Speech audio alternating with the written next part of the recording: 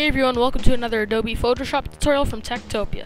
This tutorial was requested so many times. I'm not even kidding, I think it was requested at least 50 times since the beginning of February, so this was a long overdue tutorial. I should have made this a long time ago, but here it is. I'm going to show you how to create your own YouTube channel background in Photoshop. So anyways, let's get started. I'm just going to open up a web browser.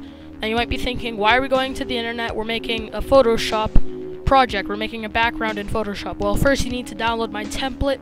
I have it on my website, so just go to your URL. Go to www.techtopia.co.nr. All the links will be in the description. So just go to this website here, www.techtopia.co.nr. So here is my homepage. What we're going to do is go to this downloads page over here. While you're on my site, you may as well register on my forum as well, but, you know, anyways. So we're going to go to the downloads. And browser's slow right now. We're going to go to this one here. It might be at the top, it might not, depending on how many stuff I upload by the time you get here. So just look around, it'll be here. It's called YouTube channel background. We're going to click on this, and we're going to go to this thing here that says download from this server. And then just hit save file. Let's choose where to save it. I'm just going to save it in my important stuff, don't delete folder. Hit save, hit yes, and here it is. So I'm going to right click it, hit open containing folder. Here it is. Let's open this, and here we go. Here is our file. Now I'm going to extract all these files really quickly here. Okay, let's open this. So we have 4 files in this folder. We got a readme, which is just like instructions and stuff, but you don't really need this because you're watching this video. Then I got 2 samples here just for like little, so you can just look at them. I highly doubt you're going to want to use these because they're pretty bad, and you're probably not going to want to use them anyways. Those are just little samples, but this is what we're going to be using, template. So I'm just going to close everything else here quickly. Alright, so let's just double click on this template file, or you can right click it, hit open with Photoshop, but usually it opens with Photoshop by default. I'm going to double click it, and then Photoshop will boot up for us. So here's Photoshop, it's opening up automatically.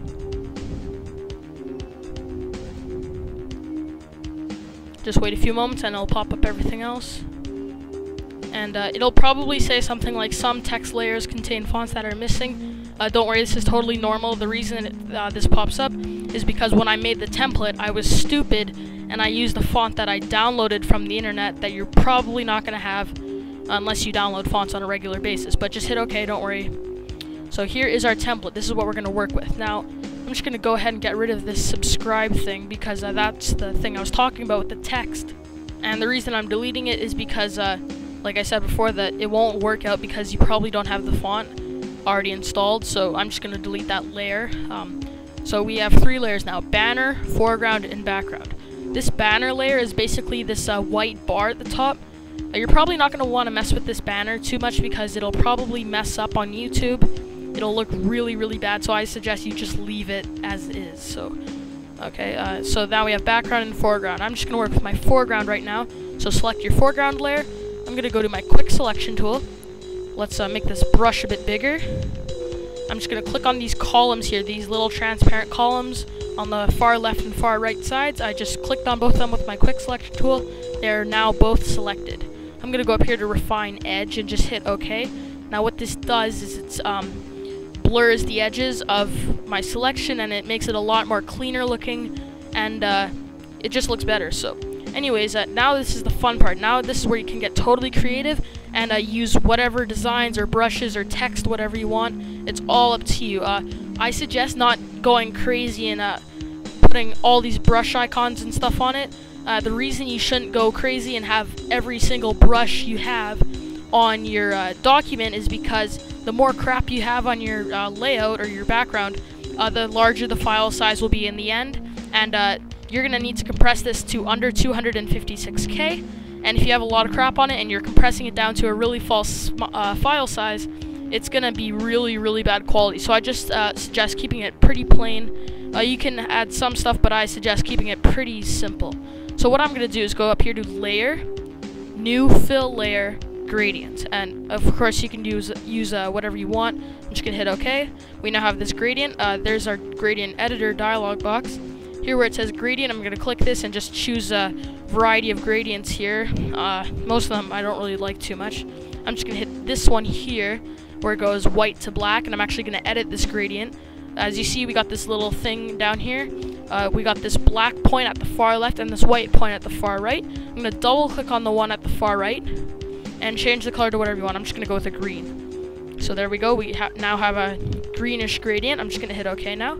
Now we can add some brush icons if we want. So what we can do is go to our brush tool and just find a good brush, you know. Don't want to waste too much time. Alright, so we got this brush, make it a bit bigger.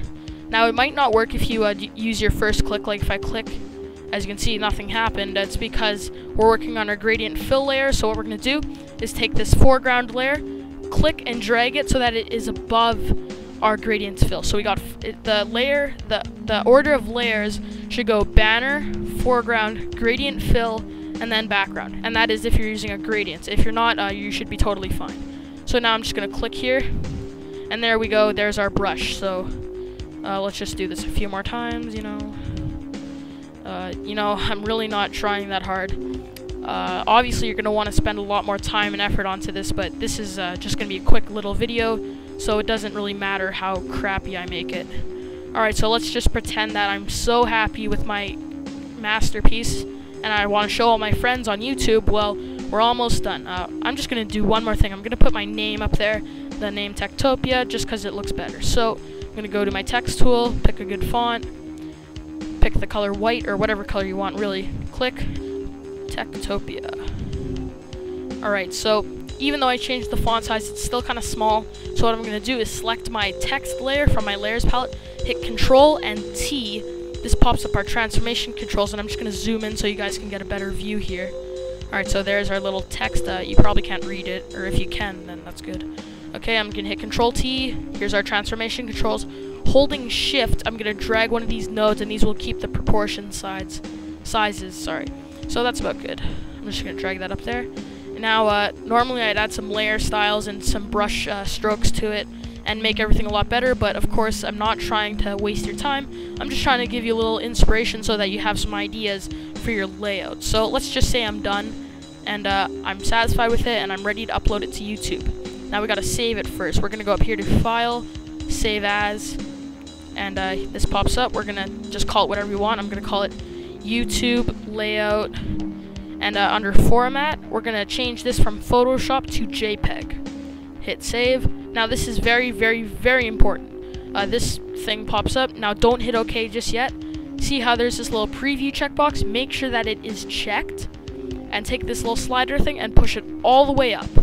Now what you're going to do is look at this number under preview. It says 534.6K. Now YouTube's file size limit for a background is 256K, so this is too large. So what we're going to do is take the slider and push it to the left a bit to about quality 9. This is 217.8K, so that will fit YouTube's size limit, so that is a good size limit. It's at quality 9, so depending on how much stuff you have, it will determine the quality and the file size. As I said before, the plainer you have it, the better quality. The more complex you have it, the lower the quality. So I'm going to hit OK. And now I can go to YouTube, just open up Firefox, go to YouTube.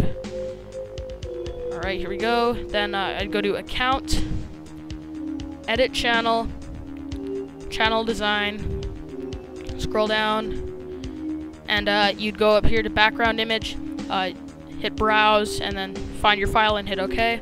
And there you go, but I'm not going to delete my current background because it's so sweet.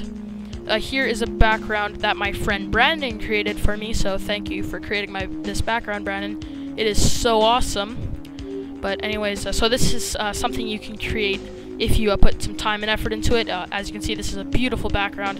I am like in love with it. But so basically, it's pretty straightforward.